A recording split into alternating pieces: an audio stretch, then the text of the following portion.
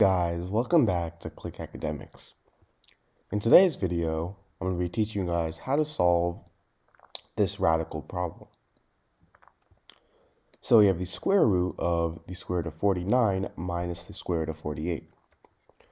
Now, the square root of 49, as we all know, is 7.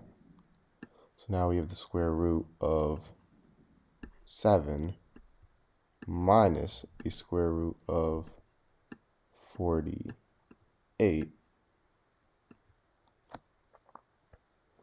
And 48, this is equal to 16 times 3, right? So now we have the square root of 7 minus the square root of 16 times 3. Now the square root of 16 is 4.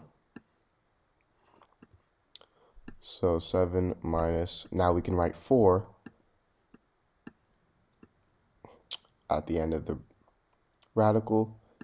And now we still have 3 because the square root of 3 is a decimal number, not a whole number. So now 7, this is equal to 4 plus 3, right?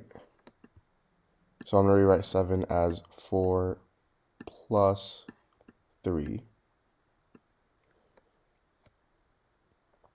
And now we're subtracting this with, now 4, this is equal to 2 times 2.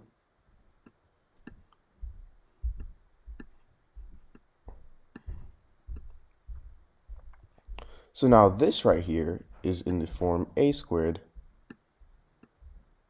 plus b squared minus 2ab. And this is equal to a minus b squared.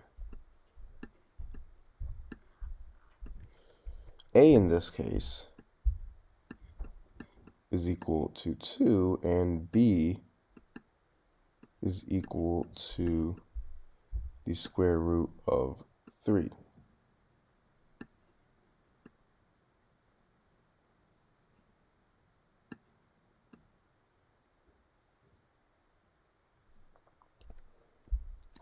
So now we simply have to plug in a and b for a minus b squared.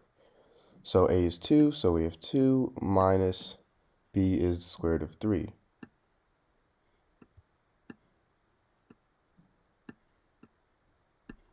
And we have this squared. So this is our answer.